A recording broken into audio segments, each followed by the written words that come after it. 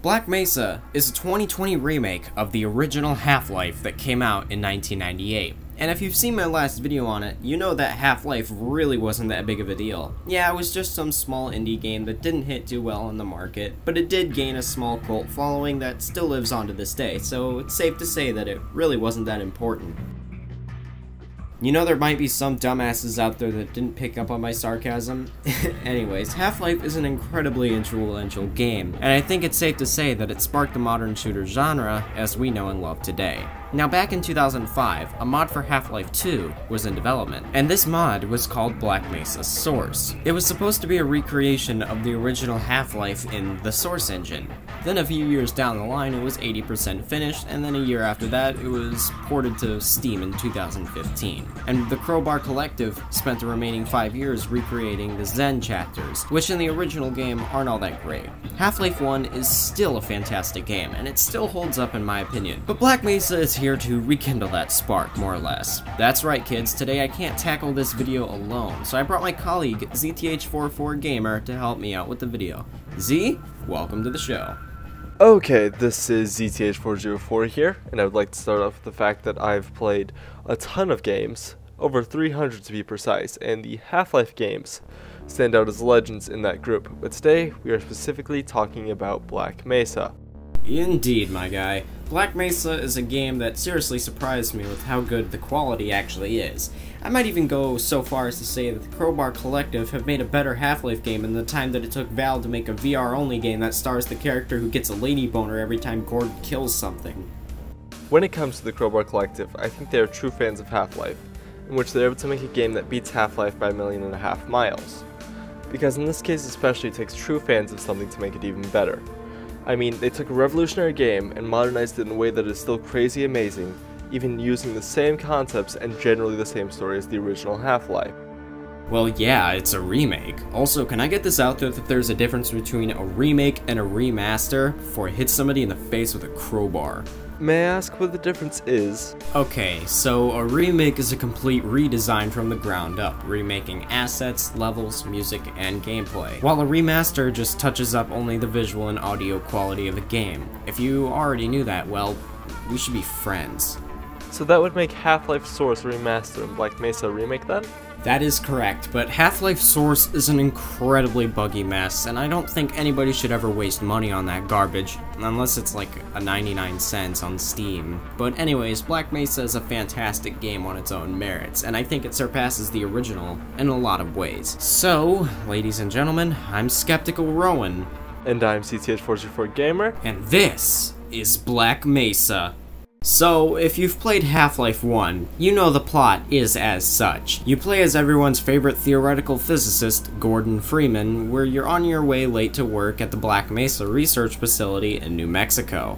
Then after a nice train ride, you get to the Anomalous Materials Laboratory, and from there, you make your way to the test chamber after obtaining your... The HEV Mark IV Protective System. Then, Gordon makes his way to the test chamber, meets up with Dr. Kleiner and Eli Vance, where I'm glad the Crowbar Collective decided to make sure these characters were in fact canon when they had a reason to show up in Half-Life 2. Good job. Anyways, after pressing some buttons in the test chamber, you end up fucking the entire planet when you push a weird alien crystal into an anti-mass spectrometer.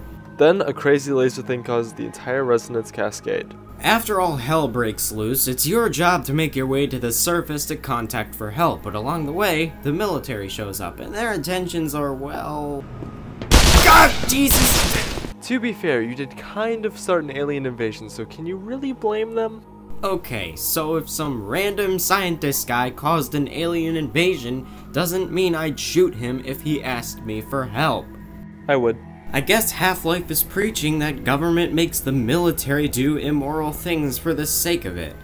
Then it becomes all-out warfare between the aliens from Zen, the military, and Gordon Freeman. Just in case you haven't realized at this point, that's you.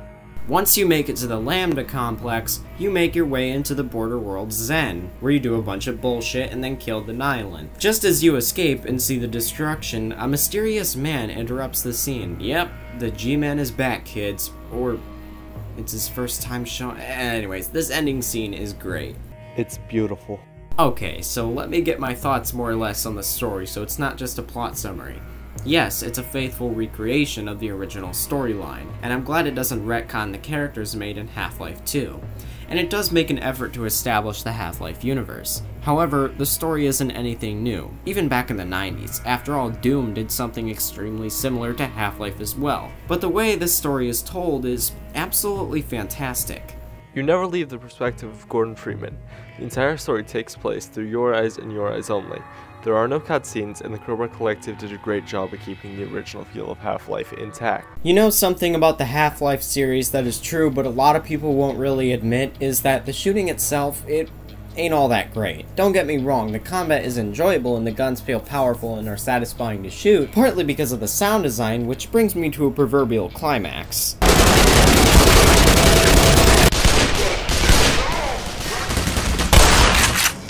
Yep, I love to hear the sound of a beautiful shotgun as I blow the heads off my many foes. Not literally, of course, since you can't actually blow the heads off of enemies, but eviscerating them is still an option. But most of the combat, especially with the military, is kind of bullshit hard. The military units are smart cookies, but their strength comes from more so their numbers than their actual intelligence. Fighting the alien enemies is fine because they don't use hit-scanning firearms. Back to the point of the military, I understand they are probably wearing bullet-resistant armor, but seriously, it takes far too many bullets to kill them. Don't even get me started on the assassins.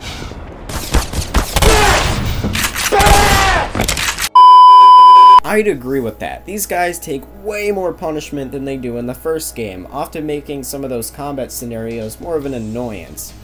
The game is relatively easy until the military shows up. The combat in this game feels average. I mean, everything else in between the combat is really neat because combat is nothing more than taking pot shots from range at each other. But that ties in more with the level design, which we'll cover in a bit. Agreed, I'd say the best part of the combat is the presentation rather than the actual fighting. I mean, that's always how combat in these games has been, but you're not really supposed to approach these situations like a badass superhero. You're supposed to approach them how a theoretical physicist would. That's why these games are so unforgiving to the player. I enjoy the shooting, but it's nothing more than the bare minimum to call it a first-person shooter.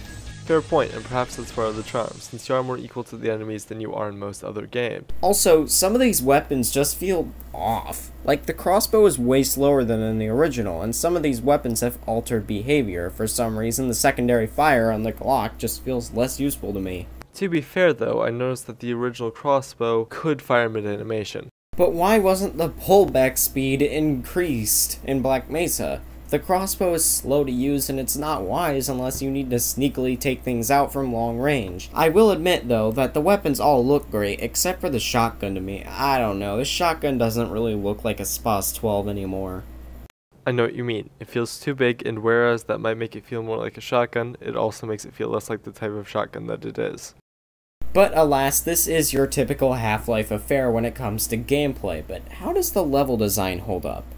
So Black Mesa's level design is a lot different than you'd expect. It's not a complete recreation of Half-Life 1, and that can be a detrimental or a positive change. But it is indeed awesome to see a familiar area and see it get a complete makeover. But I enjoyed myself when the architecture of the levels was altered the least, and this is the case because Valve knew what the fuck they were doing when it came to level design. Like that one part in Surface Tension where you can go to all sorts of different openings to attack the soldiers. The fact that they weren't aware of your presence was really important. Now in Black Mesa, they're aware of you from the get-go, and that sense of choice is gone, and it becomes just another generic combat encounter. I know what you mean there, but that mechanic was cool in the way it affected the fight in the lobby right before Surface Tension that was not in the original Half-Life. That being said, the mechanic is still quite annoying. I'm not saying it's all bad. Some good things were added to make the levels a lot more enjoyable. Zen in particular. But a lot of these levels in Black Mesa just feel bloated, like some are just overly long, and they never took me as long as they did in the original Half-Life. I do think that the levels benefit from having more detail in them, and that's always nice, but again, Valve was always way better at designing fun levels, but Zen is the real show here. I know entirely what you mean, but I think that Half-Life came from a time of shorter levels, more puzzles, and tons of combat, and Black Mesa's levels are better from a more modern standpoint. That being said, both are fun. I can understand Valve having to make the levels shorter to account for hard disk space, but Black Mesa's levels felt completely overkill, especially during Zen, which caused my computer to have a seizure and the frame rate jug tremendously. The first 2 chapters of Zen are fine, they have a decent length to them and they don't feel that bloated, but Interloper is where it all starts to fall apart. The first bits of it were really cool, being able to see parts of the Vortigaunt's culture, but going up to the top with those damn conveyor belt puzzles was just tedious. I will admit that one part where you have to haul ass from the Gargantuas was really intense and fun, but the rest of Interloper is fucking boring.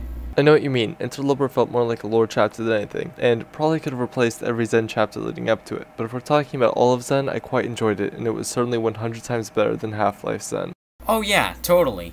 Zen in Black Mesa is leagues better than Half-Life Zen, but the point stands. Interloper took me over an hour to beat without taking breaks in between. That was constant playing, which is just lame. Yeah, Zen is really impressive, and we'll get to that later, but the levels in this game are more or less an improvement from the first game. On a Rail is way shorter, thank God. This is all really good stuff, but it does go on a bit too long for its own good. I still really love every level, but I think the levels should have been tweaked to be a little less monotonous. As someone who played through Interloper till the end, then the game left beta and had to replay it again, I completely agree with everything you just said about it. On the subject of the monotony of the levels, I think they mostly made up for it in the presentation and music. Okay, so this is the best the Source engine has ever looked. Texture quality is much better than Half-Life 2 and Portal 2. Also, the Half-Life art style was much improved upon, making this game have some gorgeous set pieces, and Zen looks absolutely stunning. So much so that this game caused my computer to lag. My computer in no way is bad, but this computer is not a lag from a Source engine game computer. But performance aside, the game is still gorgeous looking. On the subject of the Source engine, I'd like to point out really quick that I feel the Source engine is less aimed towards immersion and more aimed towards gameplay, and as a player, it just feels better to use. Although it has a game world, it makes less sense. All in all, I think it's better. Now that that bit is said, back to the subject of presentation. It may lag quite a bit, but for those of us with $1,000 computers who can run it well, it looks like a dream. Dude, you have an RTX 2060, while I have a GeForce GTX 980 Ti, which is a good GPU, and it can run almost anything I throw at it. It's either this game is unoptimized or it's my RAM, but my specs aside, this game looks damn impressive, even if I have some frame rate issues during some of the more hectic bits. I still mostly got 60 frames per second, so I'm not knocking this game for lagging, because that's most likely my problem. Yep, it's a gorgeous game that's like Crysis to run. Well, the Source engine is better optimized than CryEngine 2, so moving on. Black Mesa has music that sounds so undoubtedly Half-Life that it even out-Half-Life's Half-Life. I dare you to say that 5 times fast. Joel Nielsen did a fantastic job at making the soundtrack for this game, that it's hard-pressed not to put him up with the musical gods of the gaming industry, like, seriously. Like that one part when you're in the lobby in Questionable Ethics.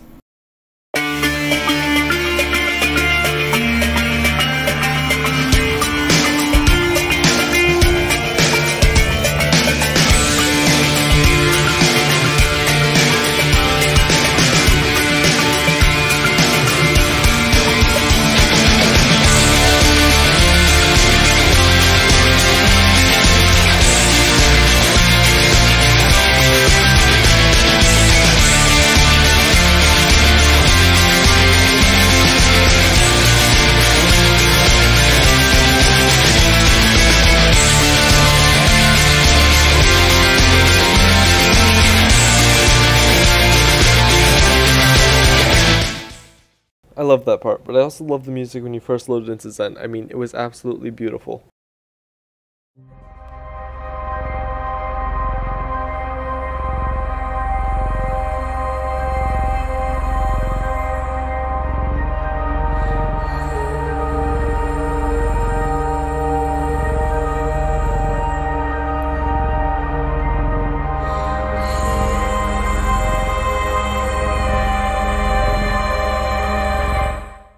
Or that one part where your finger is glued to the shift key as you haul ass away from those gargantuas in Zen.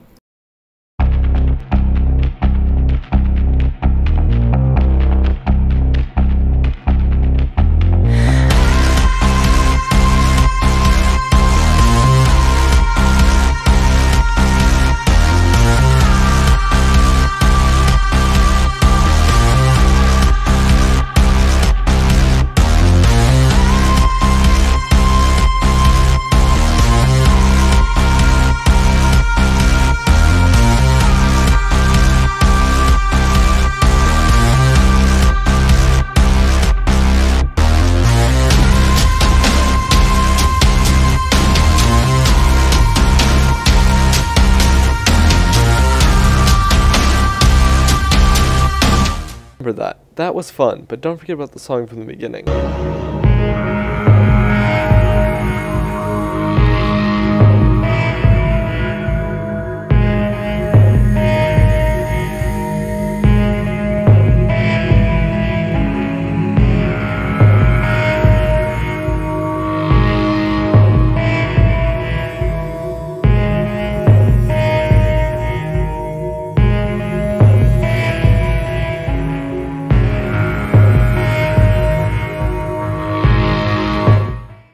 The music in this game is fucking incredible. I enjoy it so much that it comes very close to Kelly Bailey's work. Like, good job, Joel. All in all, Black Mesa is a great game. It's a must-play for any fan of first-person shooters and Half-Life fans alike. Black Mesa isn't a perfect game, but the Crowbar Collective have really outdone themselves on this one. A decade later, and here we are with a damn near perfect recreation of the original Half-Life. As far as I'm concerned, this is as good as we're going to get for Half-Life games. Agreed. I loved Black Mesa. In the end, it is by no means disappointment and truly honors the Half-Life name. Who knows what the future will hold a decade or a century from now for the Half-Life games. Anyway, I can't wait to find out what I can. Anyways, ladies and gentlemen, this has been Skeptical Rowan. And this is Zth404 Gamer. Wishing you a fantastic night, and take care.